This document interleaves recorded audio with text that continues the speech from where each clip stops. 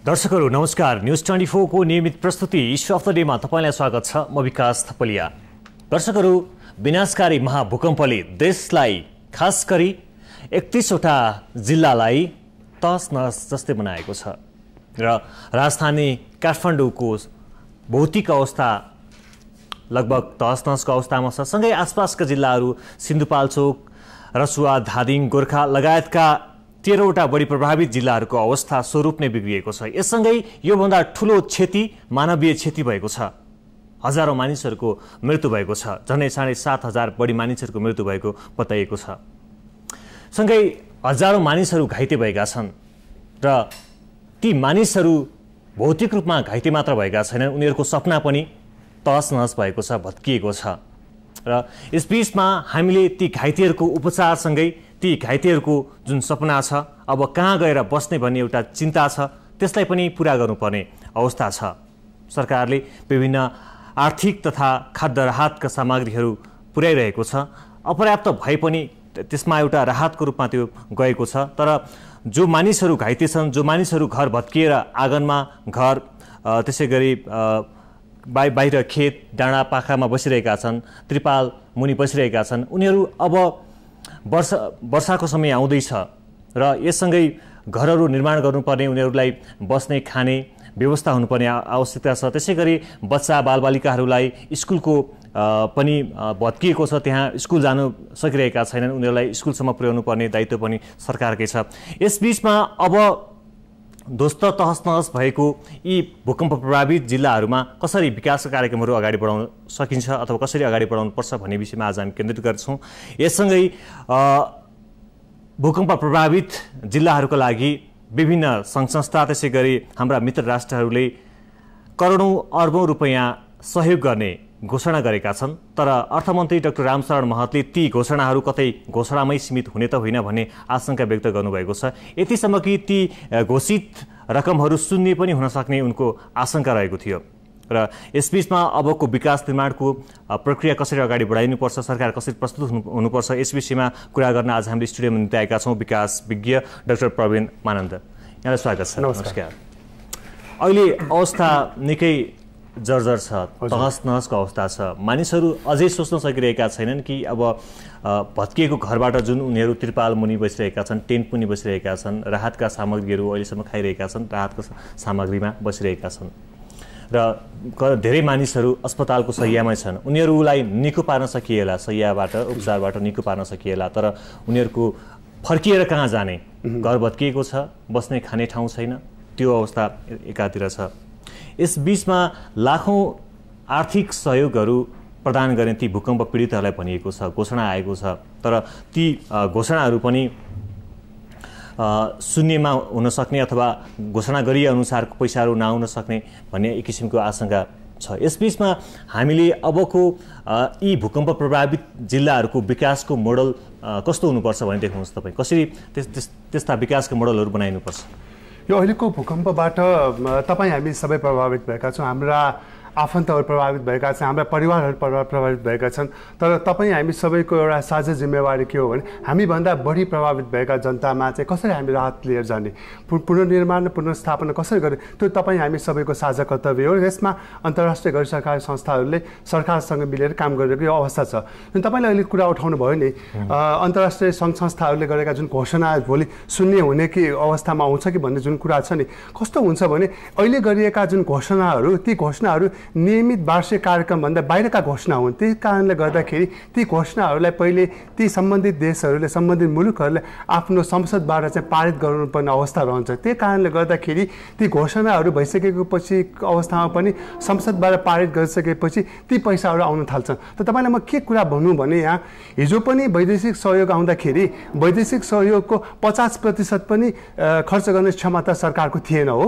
कहिले पनि कुनै पनि वर्षमा चाहिँ समग्र बजेटको 50% पनि बढी खर्च भएको अवस्था छैन। त्यस कारणले गर्दाखेरि यो सबै पैसा घोषणा गरिएको पैसा उनीहरूको सम्बन्धित निकायबाट, उनीहरूको संसदबाट पारित गराउनु पर्ने हो। उनीहरूको आफ्नै प्रावधान होला, त्यसमा जसले हाम्रा दीर्घकालीन जुन योजनाहरू छ त्यसलाई सहयोग गर्न सक्ला। हामी तत्कालिक अवस्थाकोबाट तत्कालिक अवस्थामा पुनर्निर्माण पुनर्स्थापना कसरी गर्ने भन्नेबाट सुरुवात गरौँ कि तत्कालिक अवस्थामा तत्काल त अहिले मानिसहरूलाई सधैँ त्रिपालमा बसिरहनु पनि सक्ने सम्भावना छैन, खाने समस्या पनि हुन्छ, सँगै अन्य सङ्क्रमणहरू पनि देखिएला। तत्कालिक रूपमा कसरी उनीहरूको जुन समस्याहरू छन् त्यसलाई सम्बोधन गर्ने?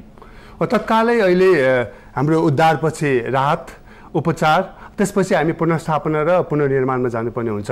अब वेदर फोरकास्टलाई हेऱ्यो भने पनि अब 6 हप्ताभित्रमा मनसुन सुरु हुने भन्ने खालको चाहिँ आकलन छ। त्यो कारणले गर्दाखेरि राहत कार्यक्रमलाई छिटै टुङ्गाइकन चाहिँ हामी पुनर्स्थापना पुनर्निर्माणमा जानुपर्ने हुन्छ। यहाँ एउटा केही पनि समस्या देखिएको छ भने हामीले क्षतिको पूर्ण विवरण आइसकेको छैन। अहिले पनि हिजो भर्खरै मात्र पनि तपाईँ धादिङको तपाईँको उत्तरी भेगमा भर्खरै त्यहाँ चाहिँ अहिले उद्धार भइरहेको छ, किनभने त्यहाँ पुग्नै सकेको छैन।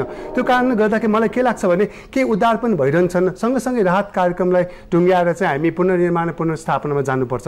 मलाई लाग्छ यसको निम्ति दाती सङ्घ संस्थाहरू, अन्तर्राष्ट्रिय सङ्घ संस्थाहरू तयार छन्। तर सरकारले के भन्नु हुँदैन भने सबै पैसा हाम्रो कोषमा ल्याऊ, हामी खर्च गर्छौँ, किनभने सरकारको त्यो संयन्त्र पनि छैन, सरकारको त्यो क्षमता पनि छैन। सरकार एक्लैले खर्च गर्न सक्दैन। यो अहिलेको अवस्थालाई सरकार एक्लैले धान्न सक्ने अवस्थै छैन।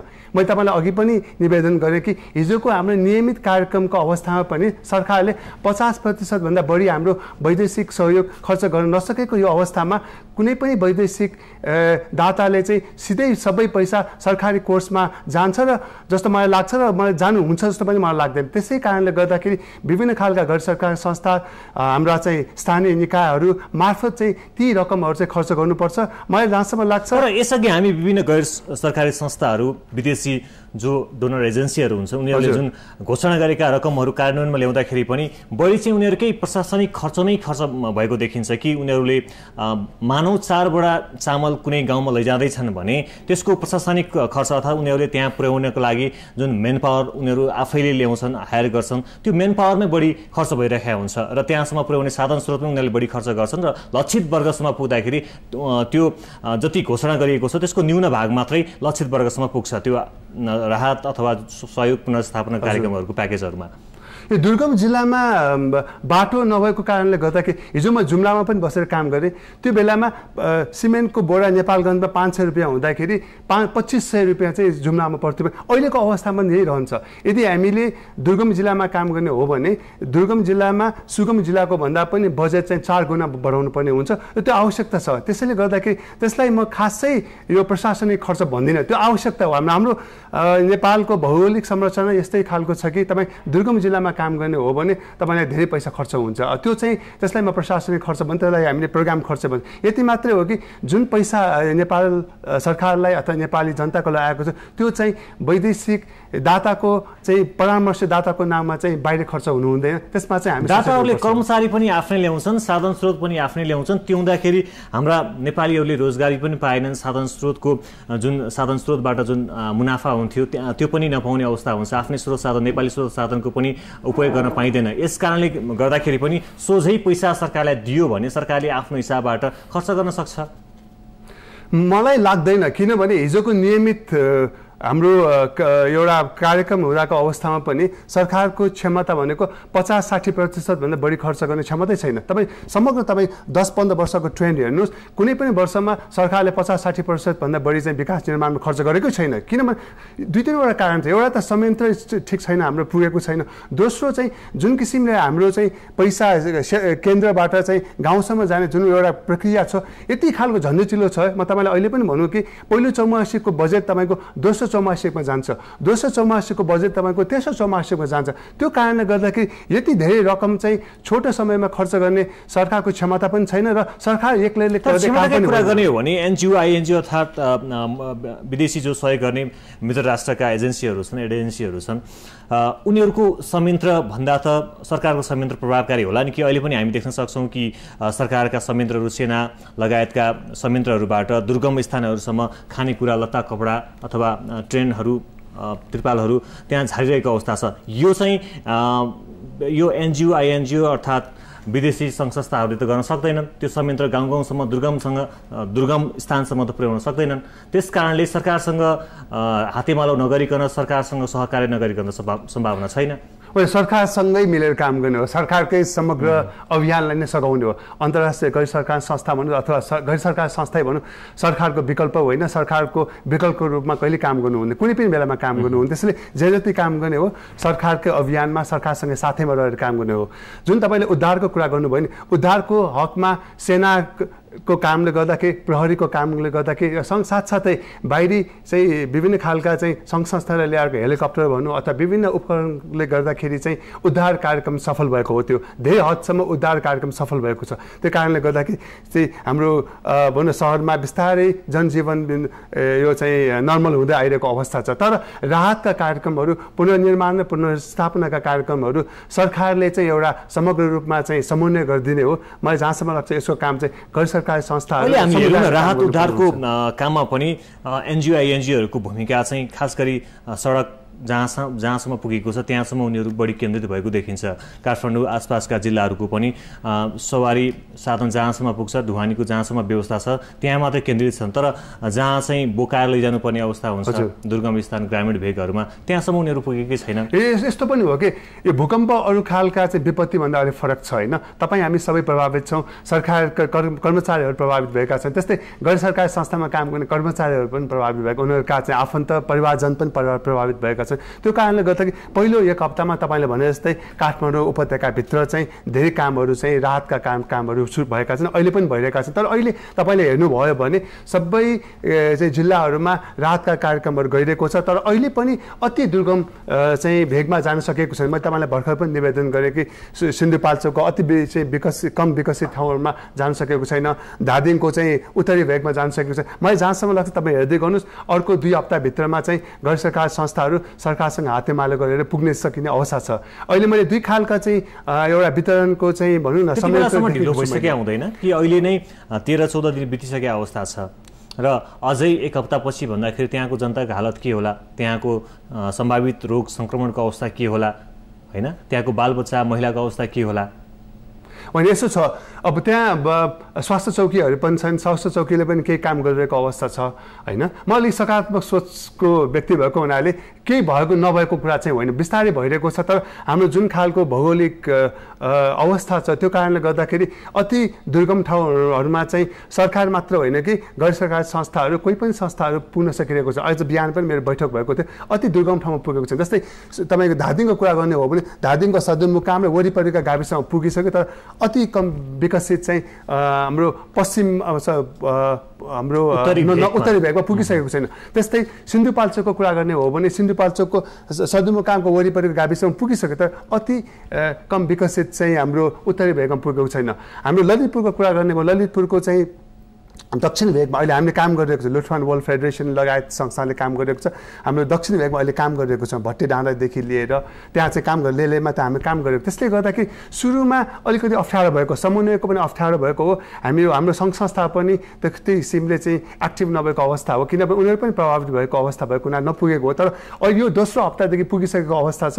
मलाई जहाँसम्म लाग्छ यो क्रम निरन्तर जारी रहन्छ र अघि पनि हाम्रो गैर सरकारी संस्थाहरूको हाम्रो छलफलमा यो कुराहरू आएको छ। अब हाम्रो चाहिँ राहत भनेको चाहिँ अति कम विकसित दुर्गम ठाउँहरूमा अति प्रभावित जनतामा पुग्ने भन्ने खालको कार्यक्रम छ, सोच छ। त्यो किसिमले चाहिँ कामहरू गरिरहेको छ। जुन हाम्रो मित्र राष्ट्रहरूले जुन पैसा राखिदिएका हुन्छन् कि राहत उद्धारको लागि भूकम्प प्रभावितहरूलाई राखिदिरहेका छन्, त्यो चाहिँ समग्र देशको लागि खास गरी भूकम्प प्रभावित सबै जिल्लाहरूको लागि राखिदिएका हुन्। तर जुन यस्ता सङ्घ संस्थाहरू एनजिओ आईएनजिओ लगायतका सङ्घ संस्थाहरू जो यहाँ रहेर स्थानीय लेभलमा रहेर काम गरिरहेका छन्, उनीहरूले कुनै एउटा लक्षित उनीहरूको पहिलेदेखि काम गरिरहेका स्थानहरू छन् त्यहाँसम्म मात्र उनीहरूले बढी केन्द्रित हुन्छन् र यो उनीहरूले दिएका रकमहरू चाहिँ सबै प्रभावित जिल्लाहरूको लागि हो। समानुपातिक समान रूपमा त्यो बजेट विनियोजित हुन सक्दैन। त्यस कारणले पनि सरकारको च्यानलबाट गयो भने त्यो समानुपातिक सहज बनाउनको लागि सजिलो हुन्थ्यो, राम्रो हुन्थ्यो होइन। त्यो समन्वयको हकसम्ममा ठिक छ। प्रत्येक जिल्लामा स्थानीय प्रशासन होइन सिडिओ कार्यालय अथवा सिडिओको चाहिँ मातहतमा एउटा चाहिँ समन्वय समिति बनेको छ। कुनै पनि गैर सरकार संस्था जाँदाखेरि सिधै ऊ गाउँमा जाँदैन, कहीँ पनि जाँदैन। ऊ चाहिँ सिडिओ अन्तर्गतको मातहतको समन्वय समितिसँग छलफल गरेर कुन चाहिँ गाविसमा जाँदाखेरि बेस हुन्छ, कुन चाहिँ गाविसमा कस्ता खालका सामग्रीहरू आवश्यक छ, त्यो समन्वय गरिरहेको अवस्था छ।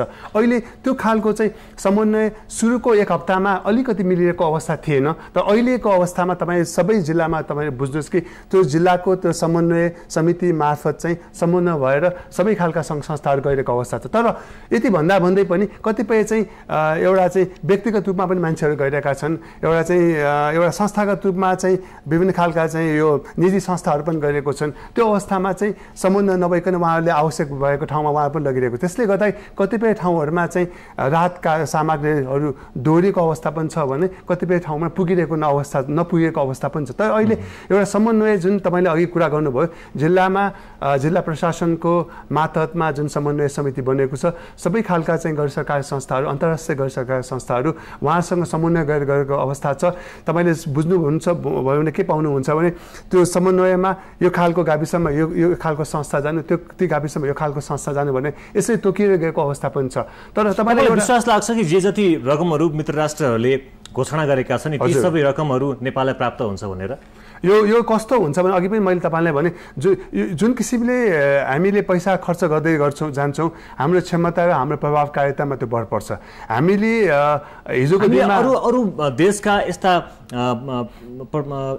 भूकम्प अथवा दैविक प्रकोपहरू लागेका मुलुकहरूमा यस्ता घोषणाहरू हुँदाखेरिका रिपोर्टहरू पनि हेरेका छौँ कि जहाँ पहिला घोषणा हुने तर पछि त्यहाँ सहयोग नहुने, घोषणामै सीमित हुने। होइन, 70% घोषणा भएको रकम चाहिँ पुगेको अवस्था छ। तपाईँको समग्र तपाईँले अन्तर्राष्ट्रिय तौरमा हेर्नुभयो भने 70% गएको अवस्था छ। मलाई जहाँसम्म लाग्छ नेपाललाई माया गर्ने धेरै सङ्घ संस्थाहरू छन्, दाती संस्थाहरू छन्, विभिन्न खालका संसारभरिका मुलुकहरू छन्। मलाई जहाँसम्म लाग्छ 70% भन्दा बढी रकम चाहिँ आउन सक्छ। र हिजो पनि मैले यो अहिले लुफ्थहान्सा वर्ल्ड फेडरेसनमा काम गर्नुभन्दा पहिले यो क्यानाडा सरकारसँग काम गरेको थिएँ। जति पनि हामीले घोषणा गरे 80-90% रकम चाहिँ हामी यहाँ ल्याउँथ्यौँ हामीले। त्यसले गर्दा मलाई लाग्छ यदि हाम्रो संयन्त्र प्रभावकारी भयो र हामीले साँच्चैकै हामीले काम गर्न सक्यो र त्यो जुन वर्गमा हाम्रो सहयोग जानुपर्ने हो जान सकेको अवस्था मलाई जहाँसम्म लाग्छ 70% भन्दा बढी। यहाँ लोकल लेभलमा काम गर्ने सङ्घ संस्थाहरू, सहयोग दिने राष्ट्रहरूले, सङ्घ संस्थाहरूले, अन्तर्राष्ट्रिय सङ्घ संस्थाहरूले सहयोग दिलान्, तर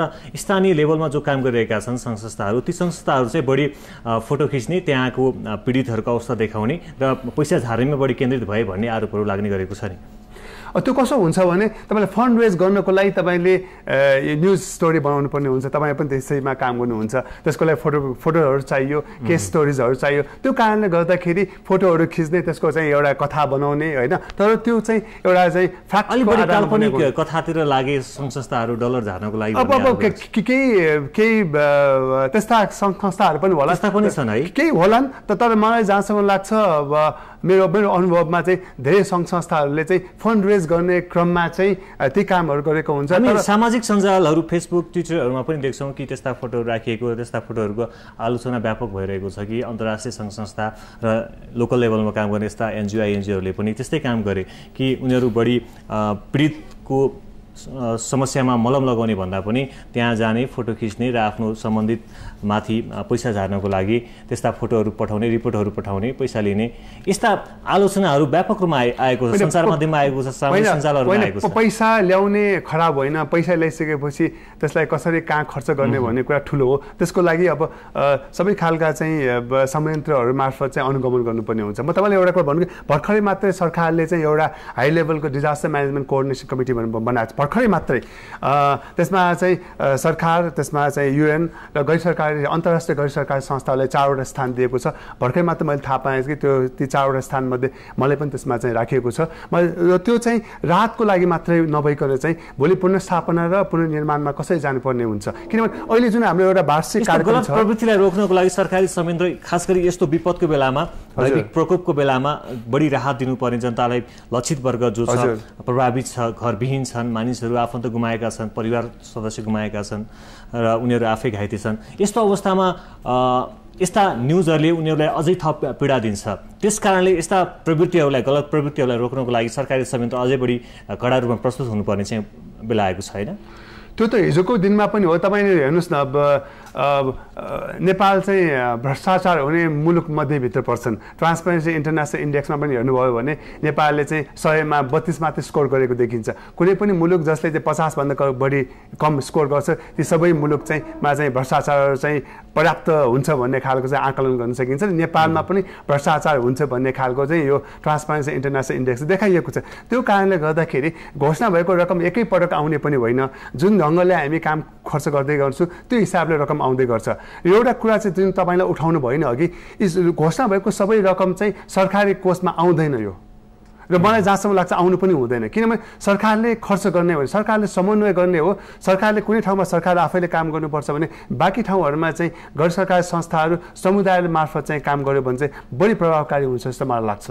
किनभने विभिन्न खालको तपाईँले संयन्त्र हेर्नुभयो भने तपाईँले त्यहाँ चाहिँ वडा नागरिक मञ्च छ, त्यहाँ विभिन्न खालका समाजमा आधारित सङ्घ संस्थाहरू छन्, उनीहरू मार्फत गयो भने चाहिँ यो विकास निर्माण चाहिँ बढी प्रभावकारी हुन्छ जस्तो मलाई लाग्छ। यो चाहिँ अलिक बढी भन्छुन र पहुँचको आधारमा मात्र हुन्छ भनिन्छ नि। सङ्घ संस्थाहरू पनि जहाँ बढी पहुँच छ, जहाँ बढी भन्छुन चल्छ त्यहाँ बढी केन्द्रित हुन्छन्, त्यहाँ उनीहरूलाई पनि फाइदा हुने, आफ्नो पब्लिसिटी अझै पब्लिसिटी गर्ने प्रवृत्ति पनि बढेको छ। त्यो पनि हुने कारणले गर्दाखेरि त्यहाँ केन्द्रित हुन्छ भनिन्छ। यो प्रवृत्तिलाई हटाउन चाहिँ के गर्ने? होइन, अब संसारभरि नै जुन गैर सरकारी संस्थाहरू बन्छन् विभिन्न आस्थामा उनीहरू निर्भर भएका हुन्छन् होइन। किनकि त्यस्ता संस्था गैर सरकारी संस्थाहरू कुनै न कुनै उद्देश्य लिएर मात्रै खुलेका हुन्छन्। आफ्नो उद्देश्यभन्दा बाहिर जान उनीहरूलाई पनि अप्ठ्यारो हुन्छ र कुनै एक निश्चित उद्देश्यमा लाग्दाखेरि अरू प्रभावित पीडित घाइते अथवा भूकम्प प्रभावितहरूलाई चाहिँ त्यो राहत पुग्दैन, समान रूपमा पुग्दैन, समानुपातिक रूपमा पुग्दैन। यसलाई रोक्नको लागि, यो प्रवृत्तिलाई रोक्नको लागि चाहिँ के गर्ने? ओके, म तपाईँलाई भन्नुको जुन चाहिँ हाम्रो विपद भइसकेपछि खोज र उद्धार सँगसँगै अनि उपचार अनि पुनर्स्थापना र पुनर्निर्माणमा हामी जान्छौँ होइन। मलाई जहाँसम्म के लाग्छ भने तपाईँले अन्तर्राष्ट्रिय परिवेशलाई हेर्नुभयो भने उद्धार, खोज, उद्धार, उपचार र राहतमा सबै लाग्नुपर्छ। तपाईँ हामी सबै नै त्यसको लागि चाहिँ सक्षम छौँ। तर जहाँसम्म पुनर्स्थापना गर्ने कुरा भयो, पुनर्निर्माण गर्ने कुरा भयो, अथवा चाहिँ मानसिक तनावमा रहेकाहरूलाई चाहिँ परामर्श गर्ने कुरा भयो, त्यसमा चाहिँ सीमित संस्था मात्रै लाग्नुपर्छ। यसमा सबै सङ्घ संस्था पैसा आयो भने लाग्ने होइन, यसमा सरकार मात्रै पनि लाग्ने होइन। तर राहतसम्म चाहिँ तपाईँ हामी सबै लाग्न सक्छौँ, तपाईँ हामी सबै जान सक्छौँ। त्यसैले गर्दाखेरि गैर सरकारी संस्था होस्, अन्तर्राष्ट्रिय गैर सरकारी संस्था अथवा सरकार होस् अथवा व्यक्ति होस्, कुनै निजी संस्था होस्, यो मान्नुहुन्छ कि हुँदैन कि यस्ता एनजिओ आईएनजिओहरूमा भ्रष्टाचार हुन्छ भनेर नेपालमा भइरहेको छ भनेर? होइन, तपाईँले ट्रान्सपेरेन्सी इन्टरनेसनल इन्डेक्सको लागि हेर्नुभयो भने भ्रष्टाचार सबभन्दा बढी सरकारभित्र हुन्छ, त्यसमा पनि बढी राजनीतिक दलहरूभित्र हुन्छ र केही मात्रामा चाहिँ गैर सरकारी संस्थामा पनि हुन्छ। तर यसको चाहिँ अन्त्य गर्न जरुरी छ। विपद मात्र होइन, कुनै पनि बेलामा चाहिँ यस्ता खालका चाहिँ भ्रष्टाचारका कुराहरू, भ्रष्टाचारसँग जोडिएका कुराहरूलाई चाहिँ पूर्ण रूपमा निर्मूल गर्नु पर्यो। अब हामी पहिलो चरणमा जुन किसिमको उद्धारको काम भयो, त्यसपछि खोज तलासको काम भइरहेको छ र उद्धारको काम पनि सकिएको छैन, सँगै राहतको कामहरू पनि भइरहेको छ र उनीहरूको पुनर्स्थापना गर्नुपर्नेको चरणमा अब हामी जाँदैछौँ होइन। यो उनीहरूलाई पुनर्स्थापित कसरी गर्ने, अब कुन कुन रूपमा गर्ने, पुनर्स्थापित कसरी गर्ने र कुन कुन रूपमा पुनर्स्थापित गर्ने? किनकि मानसिक रूपमा पुनर्स्थापित गर्नुपर्ने अवस्था एक पछि छँदैछ, अरू कुन कुन रूप हुन सक्छन्? तपाईँ अन्तर्राष्ट्रिय अनुभव हेर्नुभयो भने पुनर्स्थापनासँग जोडिएको सबैभन्दा ठुलो एउटा पक्ष भनेको बालबालिका र महिलाहरूमा बढी जोखिम हुन्छ। बालबालिका महिलाहरूको ट्राफिकिङ हुने चाहिँ स्थिति धेरै देखिन्छ, किन उहाँहरू परिवारबाट छुटिन्छन्, अलग हुन्छन्, आर्थिक अभावमा रहन्छन्। त्यसले गर्दाखेरि अन्तर्राष्ट्रिय अनुभवले के देखाउँछ, बालबालिका र महिलाले बढी सुरक्षित गर्नुपर्छ सबभन्दा पहिला त्यो। किनभने यो ट्राफिकिङ भइरहेको मुलुक हो, बढी ट्राफिकिङ हुनसक्छ, त्यसलाई चाहिँ हामीले रोक्नु जरुरी हुन्छ यो पुनर्स्थापनाको क्रममा। दोस्रो चाहिँ धेरै बालबालिकाहरू, महिलाहरू, वृद्धहरू चाहिँ मानसिक रूपले विक्षिप्त भएको अवस्थामा छ। त्यसले गर्दाखेरि हामीले मनोसामाजिक परामर्श चाहिँ गर्नुपर्ने अति जरुरी देखेको छ, त्यो खालको काम गर्नुपर्ने हुन्छ। दोस्रो त्यो। तेस्रो चाहिँ हाम्रो आँकडा अनुसार 14,000 भन्दा बढी चाहिँ कक्षा कोठाहरू ध्वस्त भएको छ। त्यसले गर्दा अब हाम्रो कक्षा चाहिँ हाम्रो 1 महिनाभित्रमा सञ्चालन गर्ने भनिएको जुन छ नि, 1 महिनाभित्रमा कक्षा चाहिँ सञ्चालन हुन्छ, तर अहिले जुन खालको चाहिँ हाम्रो संरचना छ त्यो बस्न उपयुक्त छ कि छैन बच्चाहरूको लागि, त्यो खालको चाहिँ हामीले चाहिँ पुनर्स्थापनासँगै चाहिँ त्यसको मूल्याङ्कन गर्नुपर्ने हुन्छ। तपाईँको जुन पुनर्स्थापनाको चरण छन् यसमा चाहिँ खास गरी एनजिओ आईएनजिओहरूले अरू रूपमा पनि पुनर्स्थापित गरिदिन्छन् भन्ने आरोप लाग्छ कि मानिसहरूलाई, खास गरी मानिसहरूको विश्वास आस्थामा पनि उनीहरूले चाहिँ खेल्ने प्रयास गर्छन्। हामी यही बिचमा पनि देख्यौँ कि कतिपय स्थानहरूमा बाइबल बाँडिएका दृश्यहरू पनि सार्वजनिक भए, न्युजहरूमा सार्वजनिक भए, सामाजिक सञ्जालहरूमा सार्वजनिक भए। यसरी अरूको विश्वास पीडितलाई जुन राहत दिन जाँदाखेरि उनीहरूको विश्वासमा खेल्ने प्रवृत्ति पनि देखिएको छ नि। हुन्छ, यो संसारभरि नै एब्युजर्सहरू, किनभने त्यो जो भिक्टिम हो उनीहरू चाहिँ अब निर्बल अवस्थामा रहन्छ अनि त्यो भिक्टिमलाई जसरी पनि एक्सप्लोइट गर्न सकिन्छ भन्ने हिसाबमा ती खाम एब्युजर्सहरू हुन्छ। नेपालमा पनि मैले सुन्नमा आएको छ कि केही ठाउँमा चाहिँ बाइबल बाँडियो भन्ने छ। ती गलत काम हो, ती खालका गलत काम प्रवृत्तिलाई चाहिँ रोकिनुपर्छ। गलतहरू हुन सक्छन् कि एनजिओ आईएनजिओहरूले यस्ता राहतका अथवा पुनर्स्थापना कार्यक्रमहरू सञ्चालन गर्दाखेरि तपाईँलाई थाहा छ, तपाईँ यस क्षेत्रमा काम गरिरहनु भएको छ, यस्ता गलत कामहरू चाहिँ के हुन सक्छन्, भइरहेका छन्? एउटा त तपाईँले भने जस्तै यो धर्मको नाममा, आस्थाको नाममा परिवर्तन गराउने होइन, त्यो खालको चाहिँ बाइबल बाँड्ने कुरा तपाईँले गर्नुभयो। त्यो भनेको धर्म परिवर्तनको एउटा चाहिँ भाग हो। त्यो हो, त्यो कामलाई रोकिनुपर्छ, त्यो काम हुनसक्छ, त्यसलाई रोकिनुपर्छ। त्यो एउटा त्यो भयो होइन र। दोस्रो काम चाहिँ भ्रष्टाचार हुनसक्छ। भ्रष्टाचार हुँदैन भन्ने कुरा होइन, भ्रष्टाचार सबै निकायमा हुनसक्छ। जब चाहिँ धेरै रकम थोरै समयमा खर्च गर्नुपर्ने अवस्था आउँछ, हामी फास्ट ट्र्याक भन्छौँ हो, एउटा चाहिँ प्रक्रियालाई हामीले चाहिँ ओभरटेक गर्छौँ। अनि फास्ट ट्र्याकको नाउँमा जुन हाम्रो चाहिँ फाइनेन्सियल सिस्टम रेगुलेसन चाहिँ अपनाउनु पर्ने हो, त्यो अपनाउँदैनौँ हामी। फास्ट ट्र्याकको नाममा जहाँबाट पनि हामी सामान किन्छौँ, जति पैसामा पनि हामी सामान किन्छौँ, जहाँ गएर पनि बाँडिन्छौँ हामी होइन। त्यो कारणले गर्दा त्यसको लिखित चाहिँ हाम्रो राम्रोसँग नहुने, अभिलेख चाहिँ नराख्ने कामले गर्दा कि त्यहाँ भ्रष्टाचार हुनसक्छ। सबै ठाउँमा अन्तर्राष्ट्रिय गैर सरकारी संस्था, गैर सरकारी संस्था, समुदायमा आधारित संस्था, सरकार, गैर निजी, सबै ठाउँमा भ्रष्टाचार हुन्छ। त्यो हामीले रोकिनुपर्छ। दोस्रो यसमा अरू कुनै प्रवृत्तिहरू भन्न खोज्दै हुनुहुन्छ तपाईँ? अब त्यो दुईवटा त्यो प्रवृत्ति हो होइन। त्यो बाहेक पनि अब भनौँ न, अब ढिला सुस्ती गर्ने प्रवृत्तिहरू हुन सक्छन् होइन र। ती प्रवृत्तिहरू हुन सक्छन्, यस्ता खालका प्रवृत्तिहरू चाहिँ हुन सक्छन्। अरू मुलुकहरूमा पनि भएको छन्। अर्को चाहिँ प्रवृत्ति भनेको चाहिँ एब्युजेस गर्ने होइन र। जस्तै महिलामाथि गर्ने दुर्व्यवहार हुने, महिलामाथि हुने हिंसा, बालबालिकामाथि हुन्छ, त्यो भइरहेको छ। त अरू मुलुकहरूमा पनि, केन्यामा भएको छ, हेटीको चाहिँ त्यो भूकम्पपछि भएको छ, नेपालमा पनि एक दुईवटा केसहरू आएको, काभ्रेमा पनि महिलामाथि दुर्व्यवहार गर्यो भन्ने खालको केसहरू आएको छ। यहाँ पनि कतिपय केसेसहरू भएका होलान्। त्यसले गर्दा त्यो केसेस पनि हाम्रो चाहिँ राहतमा काम गर्ने, पुनर्निर्माणमा काम गर्ने व्यक्तिहरूबाट पनि हुनसक्छ। त्यसमा पनि हामी सचेत हुनुपर्छ। वैशाख 12 गते शनिबार विनाशकारी भूकम्प आइसकेपछि सबै मित्र राष्ट्रहरू, विभिन्न सङ्घ संस्थाहरू सहयोगको लागि, उद्धारको लागि, खोजतलासको लागि, राहतको लागि तछाड मछाड गरेको जस्तो पनि देखियो कतिपय स्थानमा। खास गरी दोलखा जिल्लामा जानको लागि, त्यसै गरी धादिङको पनि उत्तरी बेल्टमा जानको लागि त्यस्ता सङ्घ संस्थाहरू, राष्ट्रहरू त्यहाँ जानको लागि बढी केन्द्रित भएको जस्तो देखियो। र यसमा चाहिँ सहयोग गर्ने उद्देश्य भन्दा पनि उनीहरूको कुनै हिडन इन्ट्रेस्ट हुन्छ नि, त्यसमा बढी खेल्न खोजेको जस्तो पनि देखियो। तपाईँले त्यस्तो अनुभूति गर्नुभयो यस बिचमा? दुईवटा कारण हुनसक्छ। एउटा त नेपालमा चीनले समेत अलर्ट पनि गरेको थियो नेपाल सरकारलाई, छिमेकी मुलुक चीनले समेत अलर्ट पनि गरेको थियो। एउटा त के हुन्छ भने नेपालमा सबै जातीय संस्थाले सबै ठाउँमा, सबै सेक्टरमा काम गर्दैन। त्यो कारणले गर्दाखेरि आफ्नो प्रोजेक्ट भएको एरियामा सबैभन्दा पहिले जाउँ भन्ने खालको अवस्था हुनसक्छ।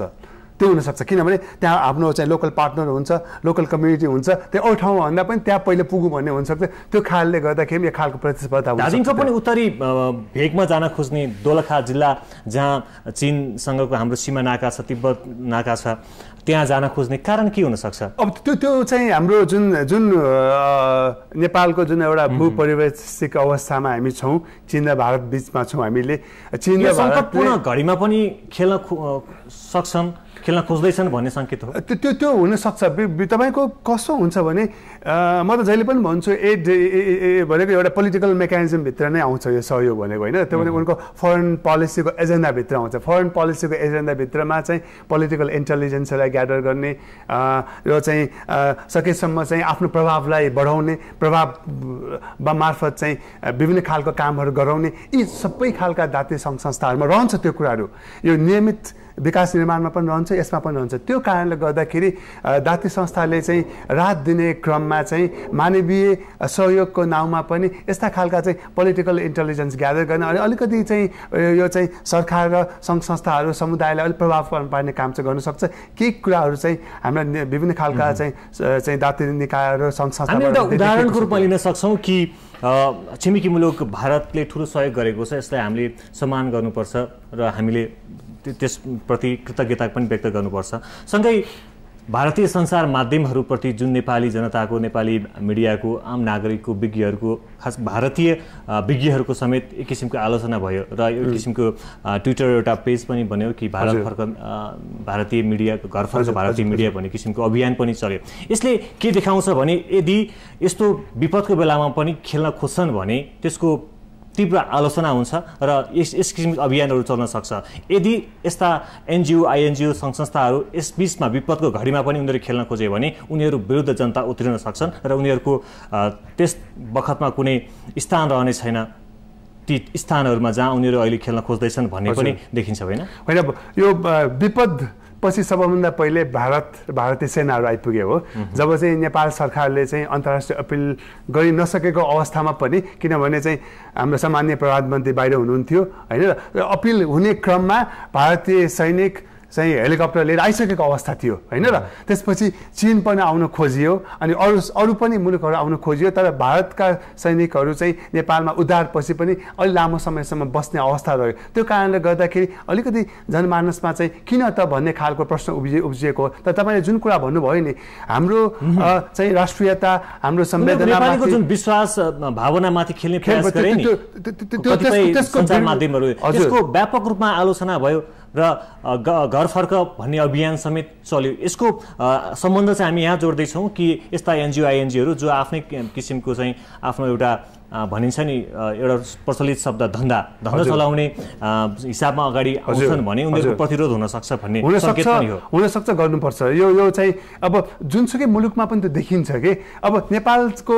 भारतसँगको सम्बन्ध हेर्नु हो भने यस्ता खालको सम्बन्ध छ कि भारत बिना चाहिँ भनौँ न नेपालको विकास सम्भवै देखिँदैन, किनभने भारतबाट घेरिएको छ हामी होइन, र नेपालको चाहिँ 95% चाहिँ व्यापार चाहिँ भारतसँगै छ, व्यापार घाटा पनि भारतसँग छ। त्यो हिसाबले गर्दाखेरि भारतको चाहिँ अलिकति प्रभाव बढ्नु चाहिँ त्यो अस्वाभाविक होइन। युरोपियन युनियनले पनि बढाइएको छ, तर समग्र रूपमा चाहिँ यो भारत र चीनको त प्रभाव जहिले पनि रहि नै रहन्छ। तर हामी एकजुट भएको अवस्थामा चाहिँ मलाई जहाँसम्म लाग्छ ती प्रभावहरू कम गर्न सकिन्छ। तर सुरुको यो पहिलोको अवस्था कस्तो देखियो भने पहिलो एक हप्ता नेपालका राजनीतिक दलहरू पनि खासै अगाडि आएको स्थिति देखिएन होइन। एक रूपमा चाहिँ खै त अहिले भर्खरै मात्रै हेलिकप्टर चढेर चाहिँ गाउँ गाउँ घुम्ने काम भइरहेको छ। खै त दोस्रो दिनमै कहाँ त आयो र नेपालका राजनीतिक दलहरू जुन संविधान सभाको क्रममा जुन विभाजित भएको यिनीहरू चाहिँ अहिलेको विपद घडीमा एकजुट भएर आएको अवस्था हो भने त्यसरी आएको अवस्थामा हाम्रो राष्ट्रियतामाथि चाहिँ खेलबाड हुने अवस्था आउँदैन। अब जब हामी आफै कमजोर हुन्छौँ, हाम्रो घर कमजोर भयो भने चाहिँ छिमेकीले हेप्ने, छिमेकीले प्रभाव पार्ने अवस्था रहिरहन्छ। त्यो कारणले गर्दाखेरि पनि त्यो अवस्था आएको हो। तर मलाई जहाँसम्म लाग्छ अहिले जुन मिडियाले यी कुराहरू उठाएको छ कि यस्ता खालका प्रवृत्ति विरुद्धमा हामीले एउटा आवाज उठाएको छ, नेपाली जनताको आवाज उठाएको छ, अब उठ्नुपर्छ। यस्ता खालका प्रवृत्तिहरूलाई चाहिँ हामीले पूर्ण रूपमा चाहिँ हामीले निस्तेज पार्नुपर्छ हामीले। अब हामी पुनर्स्थापनाको कुरा गरौँ कि अहिले विभिन्न सङ्घ संस्थाले कसरी घर बनाइन्छ भनिरहेका छन्, गाउँ नै पुनर्निर्माण गरिदिन्छु भन्ने किसिमका कुराहरू पनि घोषणा गरेका छन्। त्यो घोषणा पुरा होस् भन्ने कामनासम्म गर्न सकिन्छ, तर विश्वास गरिहाल्न सक्ने अवस्था भने छैन। यद्यपि ती अब हुने विकास निर्माण जुन छ नि त्यसलाई कुन मोडलमा अगाडि बढाइनुपर्छ कि यसअघि अव्यवस्थित रूपमा भएको सहरीकरण र सँगै गाउँ गाउँमा बनेका घरहरू पनि अव्यवस्थित रूपमा बनेका कारणले गर्दाखेरि यो अवस्थाको सिर्जना भयो। यस किसिमको दुर्घटनामा हजारौँ मानिसहरूले मृत्यु वहन गर्नु पर्यो भन्ने किसिमको विश्लेषण हुन थालेको छ। अबको पुनर्निर्माणको मोडल चाहिँ कस्तो हुनुपर्छ? दुई खालको मोडलबाट जानुपर्छ, एउटा सहर अर्को गाउँ। सहरमा मलाई जहाँसम्म लाग्छ मध्यम वर्गीय परिवारले आफ्नो घर बनाउन सक्ने स्थितिमा आउँछ मेरो विचारमा है त्यो किनभने हामीसँग पर्याप्त पैसा छैन पर्याप्त चाहिँ हामीसँग स्रोत साधन नभएको अवस्थामा हाम्रो ध्यान चाहिँ बढी गाउँमा जानुपर्छ त्यस कारणले गर्दाखेरि सहरमा मलाई जहाँसम्म लाग्छ मध्यमवर्गीय परिवारले कुनै न कुनै रूपले चाहिँ आफ्नो घर चाहिँ मर्मत गर्न सक्छ पुरै भत्केको अवस्थामा यदि अति गरिब परिवार हो भने सहयोग गर्नुपर्छ तर सहरको लागि चाहिँ एक खालको चाहिँ सहरी योजना हामीलाई चाहिन्छ हामीलाई सहरी योजना छैन जथाभावी घर बनाउने जथाभावी चाहिँ हाम्रो चाहिँ सहर चाहिँ व्यवस्थापन हुने त्यो कारणले गर्दाखेरि चाहिँ अहिलेको चाहिँ अवस्था आइपरेको 90 सालको भूकम्पमा भन्दा पनि बढी मान्छेहरू जुन मृत्यु भएको अवस्था भनेको पपुलेसन डेन्सिटी हाई भएको कारणले गर्दाखेरि भएको अवस्था हो त्यो कारणले गर्दाखेरि एउटा चाहिँ सहरी विकासको योजना नबनाइकन चाहिँ भूकम्पलाई ध्यानमा राखेर नबनाइकन चाहिँ यो नयाँ घरहरूको मापदण्ड चाहिँ त्यो अनुसार नतोकिकन चाहिँ नयाँ घर बनाउन दिनु हुन्छ जस्तो मलाई लाग्दैन जुन तपाईँको अहिले चाहिँ भनौँ न अपार्टमेन्टहरू बनेका छन् प्रायः धेरै अपार्टमेन्टहरू चर्किएका छन् भोलि मलाई जहाँसम्म लाग्छ यो खालको अपार्टमेन्ट पनि बनाउन दिनु हुँदैन हामीले त्यसले गर्दाखेरि सहरीको लागि यो खालको सहरी योजना बनाउनुपर्छ हामीले जहाँसम्म गाउँको कुरा छ गाउँमा दुई किसिमले जान सकिन्छ गाउँमा पर्याप्त चाहिँ स्थानीय सामग्रीहरू भएको हुनाले मलाई जहाँसम्म लाग्छ कि त्यो चाहिँ कुनै सङ्घ संस्थाले पैसा लिएर आफै काम गर्ने होइन कि त्यो ती व्यक्ति ती परिवारलाई चाहिँ अहिले क्यास ग्रान्ट सिस्टम छ त्यो चाहिँ लेबर कस्टलाई खर्च गर्ने गरेर चाहिँ प्रत्येक परिवारलाई अहिले हामी एउटा खालको सोच बनाइरहेको छ प्रत्येक परिवारलाई कम्तीमा 50,000 जति दिएको अवस्थामा चाहिँ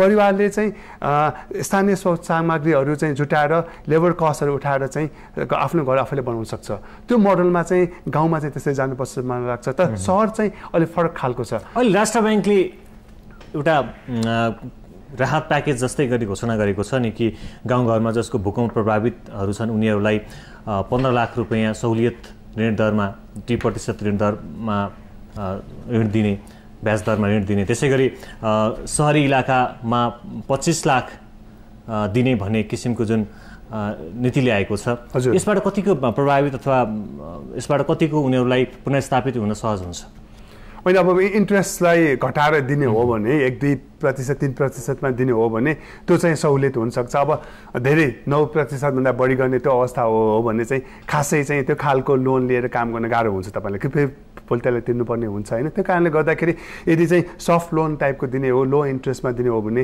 मलाई जहाँसम्म लाग्छ त्यसले सहयोग नै गर्छ किनभने अहिले जुन घर भत्किएका छन् मैले हेरेँ त्यो मेरो आफ्नो आकलनमा पनि मध्यम परिवारको चाहिँ घर बढी भत्किएको अवस्था छ मलाई जहाँसम्म लाग्छ यस्तो खालको सानो चाहिँ सफ्ट लोनले चाहिँ छिट्टै घर निर्माण गर्न चाहिँ सहयोग गर्छ त्यसले गर्दा अबको राहत जहाँ चाहिँ राहत गइसकेको अवस्था छ काठमाडौँ उपत्यकाभित्र केही चाहिँ गाउँघरलाई छोडेर त्यहाँ चाहिँ हामीले पुनर्स्थापना जान सक्छौँ यस्ता खालका ब्याङ्कहरूको त्यस्ता खालका कार्यक्रमले चाहिँ पुनर्स्थापना हामी करिब अन्तिममा पनि छौँ कि हामीले अहिले भत्किएका घरहरू देख्छौँ कि ती घरहरू खास गरी सिन्धुपाल्चोक होस् वा धादिङ होस् रसुवा होस् गोर्खा होस् बढी प्रभावित जिल्लाहरू जहाँ चाहिँ भिर डाँडापाखामा घरहरू बनेका देखिन्छन् अब सरकारले पुनर्स्थापना गर्दाखेरि घर बनाउनको लागि सहुलियत दर 2% ब्याज दरमा दिने घोषणा गरेको छ यस्तो घोषणा आइरहँदाखेरि अब पुनर्स्थापित रूपमा अथवा सरकारले घर बनाइदिँदाखेरि अथवा कुनै सङ्घ संस्थाहरूले घर बनाइदिँदाखेरि ती गाउँहरूमै बनाइदिने हो अथवा कुनै सुरक्षित स्थान